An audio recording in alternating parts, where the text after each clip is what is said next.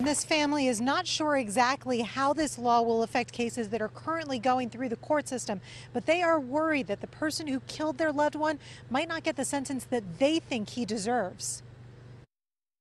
Dan Middleton says not a day goes by that he doesn't think of his 8-year-old granddaughter, Maddie. She was very vibrant and questioning and talkative. Chatty Maddie was her name.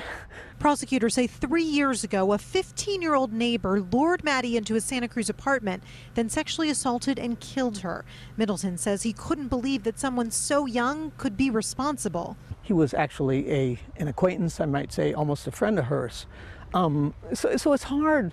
After a 9-week hearing last year, a judge ruled that Adrian Gonzalez would be tried as an adult given the seriousness of the crimes. We had experts on the stand that said that he has all the indications of a psychopathic, violent, sexual, deviant predator. But this weekend, Governor Brown signed a bill preventing anyone under the age of 16 from being tried as an adult. Supporters of SB 1391 say juveniles should have the chance to be rehabilitated. For a person who's 15, when he does a crime, no matter how bad it is, he ought first to go get the treatment and therapy available through the juvenile system rather than being locked up for 50 years to life with a bunch of adults. Middleton disagrees. But I feel sorry for kids that have problems getting into trouble, but up to a certain point. He says there are some people like Gonzalez who are just too dangerous to be let out when they're 25 years old.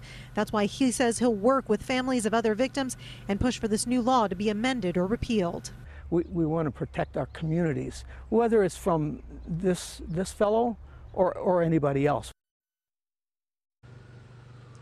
Now, in addition to the Middleton family fighting this law, they've also started an organization in Maddie's honor to try to prevent child abduction and violence. They say they don't want any families to have to suffer the way that they are. Live in Rancho Cucamonga, Tina Patel, CBS 2 News.